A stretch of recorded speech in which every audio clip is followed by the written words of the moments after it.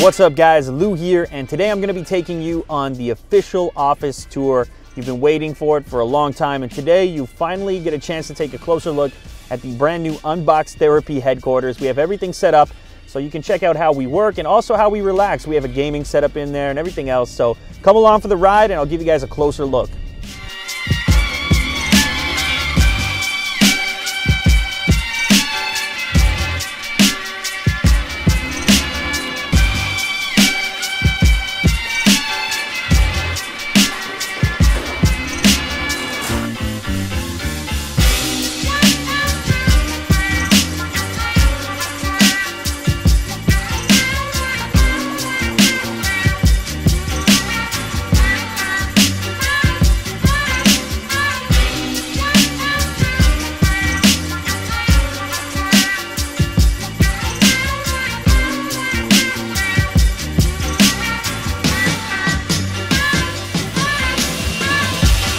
So this is the lounge area at the Unbox Therapy headquarters, and as you can tell, this is where the lounging takes place. This is where people relax, take a little break, or even after work, maybe play some games, etc. So as you can see over here on the far side, this is the anchor of the whole space. It's my 55-inch flat panel from Samsung. I did a video on it. You can go check that out if you haven't seen it yet. I will link all the products mentioned in this video down in the description, so the description is your friend. Go and check it out. But anyways, we got the 55-inch flat panel, really nice panel. Below it, some better speakers because, you know, flat panels aren't the greatest at reproducing audio. So this is the JBL, I believe it's the SB200, I might be wrong. But anyways, it's a surround sound-like speaker that outputs a virtualization of surround sound. So a small package, yet it still sort of feels like sound is coming at you from a number of different directions. I've got a little bit of storage down below and a couple of other items down here. This is a little PC that I made a while ago, mini ITX PC. As we move across, you can see in this case, this bookcase slash cabinet that I recently put in, we've got on display some of the different products and product boxes of things that have been featured on the channel, some stuff that hasn't been featured yet, some stuff you'll recognize for sure. You can see in here we got the PS3 box, the BlackBerry Z10 box, or Z10 if you're in the US. Some headphones. We have all the Nexus devices as well. You can see there's the box for the Nexus S, the Galaxy Nexus, the Nexus 4, of course. We've also got the new wireless charging orb. There's some iPhone boxes up above that. And then down here, you can see my MacBook box. There's the latest iPad box. I mean, really so many boxes. Here is the head from the Killzone 3 Hellcast edition. That's an unboxing from a long time ago. Still a really cool thing to put on display. And as we move down a little bit further, you'll see some consoles. This is the PlayStation 3 in white, of course, the super slim model.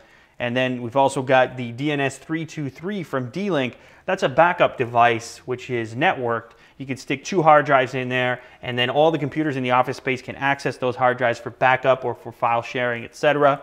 The Nintendo Wii U is also in here. And then as we move down a little bit further, you'll see the brand new receiver. This is an Onkyo receiver. Full details, like I said before, and the linkage will be down in the description. And the idea here is that I've got all the HDMIs from these different devices feeding into the receiver, so then I can only send one nice clean HDMI to the television, so I don't have to be worried about having a big mess right in front of the TV. You've also got the limited edition Xbox 360 down there, the Halo 4 limited edition console, which also came with the game, of course. That's also down in that location in case you guys missed it. So that's one of my favorite designs on the Xbox 360. It's got that kind of translucent design. So everything will be hooked up shortly, but I did want to get this office tour out to you guys. So this is just sort of a first look at some of the items inside of the new office space.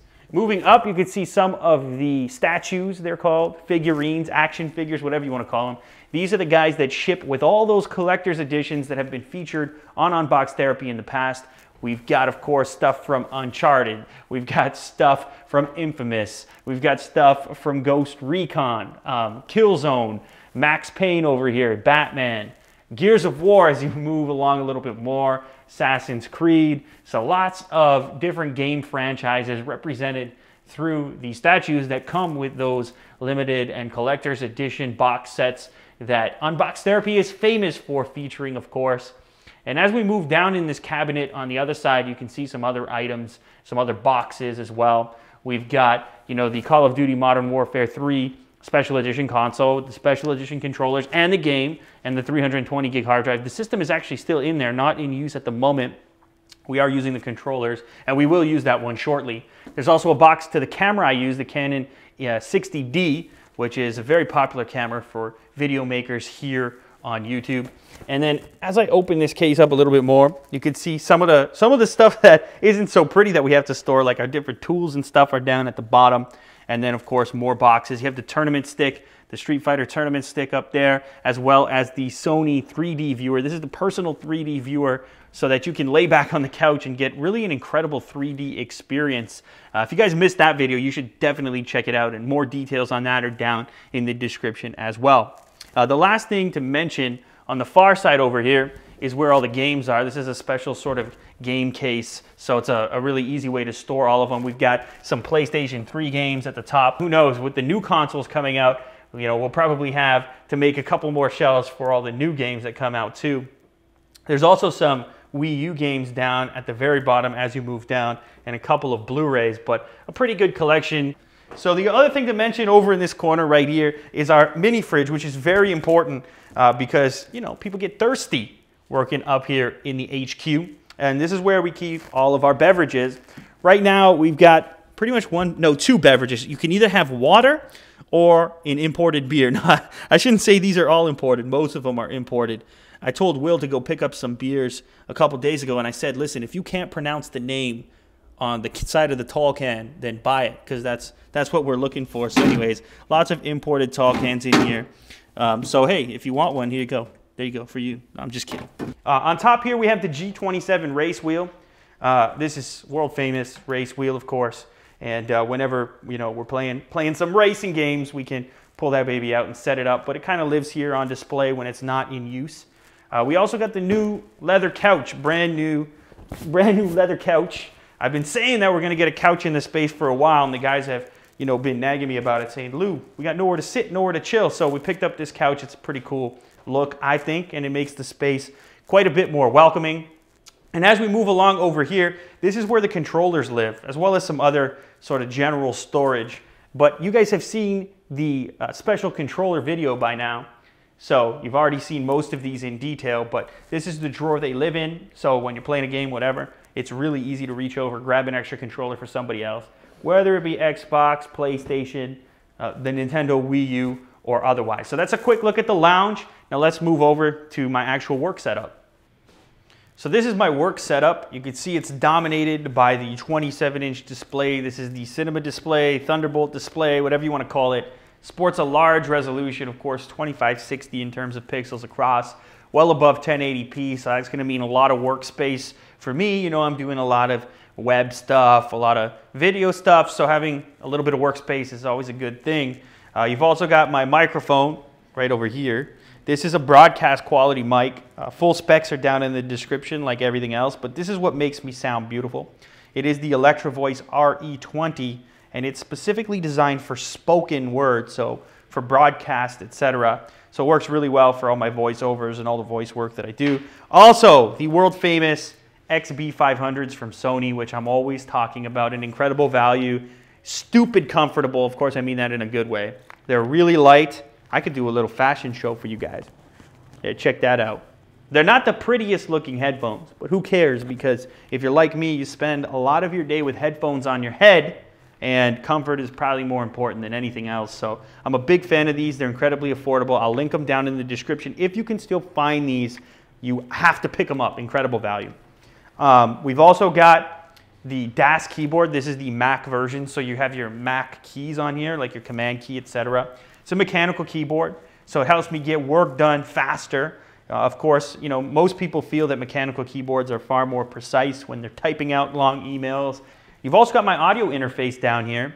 I'm a big fan of this audio interface. It's the Apogee 1. It's a USB interface and it has really high quality analog to digital converters. So what that means is that when you speak, you're speaking in an analog way, and it's up to your interface to then turn that into digital information. Apogee has some of the best converters out there, and this one's amazing because it's in such a small form factor. It's portable. I could take it with me on trips and still keep that high quality audio when I send my broadcast quality mic into that interface. So there's no point in having a good mic if you don't have a good interface to receive that audio signal. You've also got my MacBook Pro over here. That's at the heart of the entire setup. That's still what I'm running today as my main laptop. This, of course, is a 2011, late 2011 model, but I did so many upgrades to it and I customized it in so many ways that I just didn't want to say goodbye to it. You know, I replaced the optical drive with a hard drive, and I also replaced the traditional hard drive with an SSD. You can see the entire operation in a video. Hopefully I can link that as well. So many links in the description. You must check the description. But anyways, it is, of course, my trusty MacBook Pro that has not let me down. 15-inch, of course. And as far as specs go, it is a quad core, so it's fairly snappy when it comes to video work, if I have to do video work on it. You've also got my favorite mouse on the planet. It is the Performance MX from Logitech. I say it's my favorite just because of the ergonomics, you know, the way that it fits into my hand. Also the number of buttons. I'm a big fan of using, you know, Expose and Spotlight and a number of other things in Mac OS 10. So this makes things a little bit easier. I don't have to reach for my keyboard. Beside that, you can see an iPad mini, which I'm probably using more than any other tablet right now. I have the smart cover in red. A lot of people did this red on black sort of selection when it came to the smart cover on the iPad mini. So that I'm using more than any other tablet right now. I think mainly because the battery life is so amazing, and also for some reason just because, you know, I'm not reaching for the larger ones, maybe because I spend so much time on the computer with a larger screen anyways. I don't really know. Moving along a little further, you can see my Nexus 4, my daily driver in terms of smartphones. It's sitting on top of the wireless charging orb. So for those of you that were wondering why you'd want a wireless charger, it's because I just strictly pull it off like this and then just place it back down throughout the day. I never forget to do so. That's just where the device lives, and it's always charging because of that. So a really cool sort of way to keep your phone in an upright position, in a docked sort of position, so you can see notifications, text messages, etc. coming in, but you're still charging at the same time on a nice little base like that without the need to, you know, wiggle with the little micro USB that I'm not a huge fan of. So it is a convenience thing, and it is overpriced, but it'll be linked down below nonetheless, like everything else. Next, you have a small Dell screen over here, which I've had for a little while, and I still really like. It's actually sort of like a computer monitor and a TV in one, in a couple of different ways. It's got an HDMI input, which not all monitors back then had when this one was purchased. It's also got a pretty decent speaker system on the bottom with a headphone output. So that means that I can, you know, just very easily plug in headphones or a headset depending on what I'm doing. I have the Gears of War 3 Xbox hooked up over here. So the Halo 4 Xbox is hooked up to the big display over in the lounge. And I've got the Gears of War 3 limited edition Xbox hooked up over here with a pair of Astro A40s up on top. There you go. With the MLG tags, trust me, I ain't no MLG caliber player, but I can pretend. So anyways, that's going into this screen right here. And because this is based on a computer monitor, there is really no input lag at all. And another reason that I really like to game on a small screen is for some reason I find it easier to sort of track, you know, players, especially in like first-person shooters, etc. You can really see the entire frame a lot better than on a big panel. So I would definitely recommend, if you want to get competitive with gaming, if it's not strictly entertainment and you want to do a little bit better, think about a smaller monitor on a desk or something like that. This one, I'm not sure if you can still get it, but I'll link something similar down below. You can get something similar from Samsung, and they're really affordable. You know, a couple $100 and you're ready to go. On the desk, you've also got the beautiful, the wonderful Nexus 10, which is, of course, incredibly nice to look at. You've got that ridiculous pixel density on there. And it's incredibly thin, too. So this is just a beautiful device to show things off. If you want to show somebody a video really quickly and pass it over to them, this is really a beautiful way to do so. Most of you guys have seen some of my coverage on the Nexus 10. You're also going to find the Modern Warfare 3 special edition controller. That one, it's kind of funny. That one's hooked up to the Gears of War 3 Xbox right now, but that just worked out that way for the purpose of this video. You got my backup drive over there. That's a LaCie drive. I believe it's only 1 terabyte. I will need something bigger very shortly because I'm running out of space in terms of backups. I'm having to overwrite backups right now. You have the PlayStation Vita, which also is featuring some special grips. You see these grips right here make it a lot more comfortable to hold, especially if you have average to large size hands. It feels a lot more like a traditional controller. Remaps the trigger buttons as well. That's a very, very cool little contraption to make your Vita a little bit more comfortable. And of course the Vita's there as well. My knife, which everybody is always asking about. This, once and for all, will be listed down in the description, so you can finally go buy one if you really want one that badly. It's a cool little knife from a company called Cricut, or CRKT, and it opens in an unusual fashion. So you press this little portion up here, and it flips out like that. So it flips out from the side. You close it in the same way. A lot of people get freaked out when I first show it to them. They don't feel comfortable using it that way, but it's actually pretty easy once you get the hang of it, and it is a really cool blade and a conversation starter, but I wouldn't want you to start too many conversations with it, especially for the wrong reasons. So anyways, check that out down in the description. You finally know now which knife you've been seeing in a lot of my unboxing videos. Down here, the last thing in my setup, or the second last thing, you can see my favorite bag right now. This is a Tenba bag, which is what I carry all my gear in. It's actually a camera bag, but it has a laptop portion in it as well. So it's a really easy way to carry some lenses, maybe an SLR body like the 60D, but still have room for a laptop, and everything's really padded. It's actually been through a lot, traveled with me a lot, and still very tough. Available in a few different colors. The last item, I almost forgot, maybe my pride and joy. This is the Embody chair from Herman Miller. It's not cheap, and I know a lot of you guys are going to go crazy when you click the link down below and see the price on this thing. I'm not going to tell you right now. You got to go check out the link to find out. But it's a little bit expensive, but hey, I sit in it every day. I spend a lot of time in it, and it is very comfortable, very adjustable, and I really couldn't do without it at this point in my life. So if you work on a computer, if that's how you make your money, if that's your profession, then definitely check out the Herman Miller Embody chair down in the description. So beside my desk is our production space. This is where all of the content gets created, or at least most of it. All the unboxing videos take place on this table right here. A lot of you guys ask me how I get that nice white background. Well, it's a white table against a white wall. You get a nice little sort of white, heavenly looking box, if you guys know what I'm talking about. Some people have commented that that's what it looks like in the past. We've also got this cool contraption here that allows for the camera to hang upside down to get that overhead perspective. Of course, with the 60D, you could take the screen out, flip it in such a manner that you could still get a really nice visual in order to monitor what's going on underneath the lens. So this is really something that makes our videos special, I think, and something that I think I pioneered, at least this exact setup. This backdrop, or it's not really a backdrop, but it's meant to hold a backdrop. And the concept here is that if you're, trying to green screen something, you can, pull a backdrop over top of this. But we're using it, of course, in a different way in order to get those overhead shots. I'm not going to go over too many specs on the exact details on these different things because it can get, really long-winded with the model names. But just trust that everything here will be listed down in the description, so that's where you can find it all. Over here, you can see all our different tripods.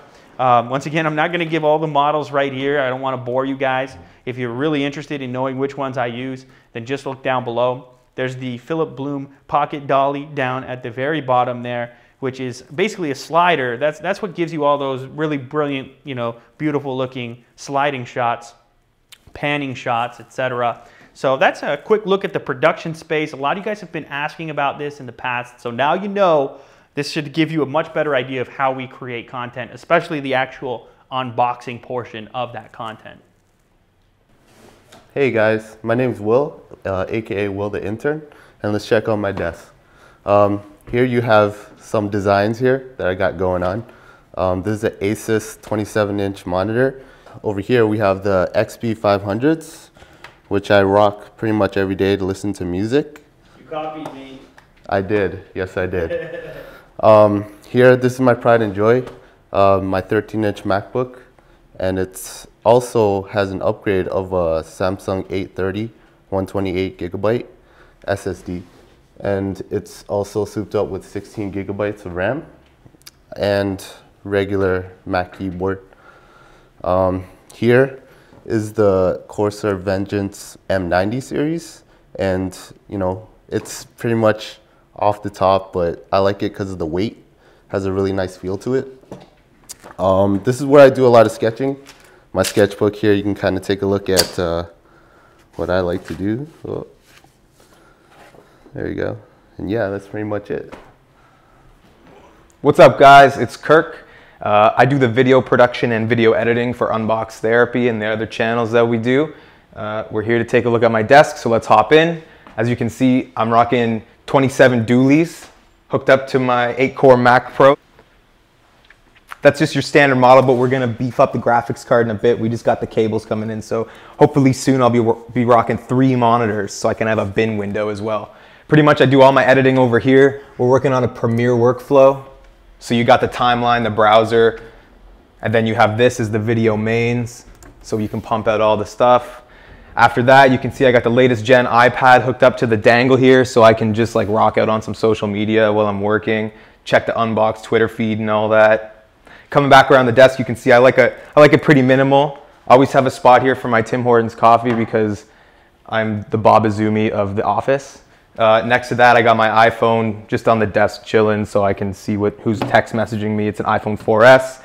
Then I got the Magic Mouse coming in because I need the side to sides on the timeline. I can't stand only having it up and down. I need side to sides. It increases my efficiency by like 200%. Next to that, I got the Bluetooth mini keyboard. It's pretty nice. I don't really need it. I'm just rocking like this most of the day, so it's all right. After that, we got the Airport Express, which is giving my computer Wi-Fi. Underneath the table is where I keep my stinky boots, as well as my power surge protector thing. But that's pretty much it. That's my desk. So here we are over at the gear table. This is where we house all the stuff. We keep it close to my desk because I'm grabbing at it most of the day. Over here we got a Tamron 28-75 full frame lens. This is pretty nice. One of the first purchases I made for my 60D, which I also shoot with. We got the case of SDs and storage and stuff. We got a 50mm 1.8 Canon. That's pretty nice. It's really low light, which is why I like it. Then we have the Zeiss lens cleaning kit because stuff gets dirty in here and it's all white, so you can see specs pretty easily. Then we got the SD pile, the SD reader, the lens cloth. We got an old zoom, which is what I guess Lou used to use back in the day. Right now we're using an H2. We got this pistol grip thing, which is all right. And then we got the Rode video mic, which we use when we're like guerrilla shooting, doing a bunch of stuff out and about. After that, this is the graphics card that we're gonna soup my Mac Pro up with. Hopefully I'm gonna have some 3 monitors coming out of that pretty soon. So that'll be pretty sweet. Get a rack on all those bits. You can get full descriptions in the details for this. And that's pretty much it. That's the gear table.